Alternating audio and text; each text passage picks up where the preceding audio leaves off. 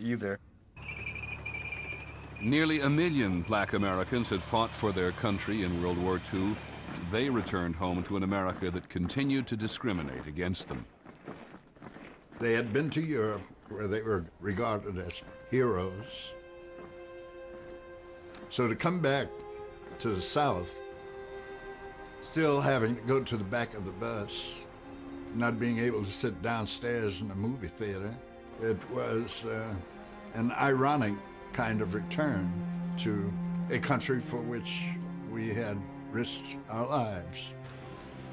President Truman was so angry about the treatment of black veterans that he demanded change. He sent a civil rights message to Congress, which was the first civil rights message ever sent to Congress by any president.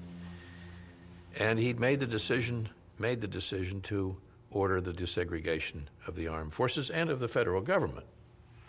Very important. Something else very important. America's national sport was changed in the late 1940s. In 1947, Jackie Robinson joined the Brooklyn Dodgers, the first black man to play in Major League Baseball. Huge moment, and particularly because baseball really mattered then. When we saw a black ball player, the only one, step out onto the field, our hearts were with him because we wanted him to succeed. They'd call him all kinds of names, the nigger and that stuff, trying to rattle him. But Jackie kept us cool.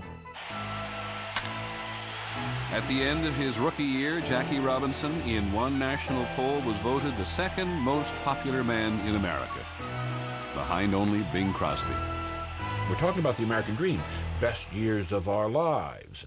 We want American democracy to work, and here he comes, and he's a very intelligent, proud person, and he does brilliantly. So in America, the years right after the war were a time of broken boundaries and seemingly limitless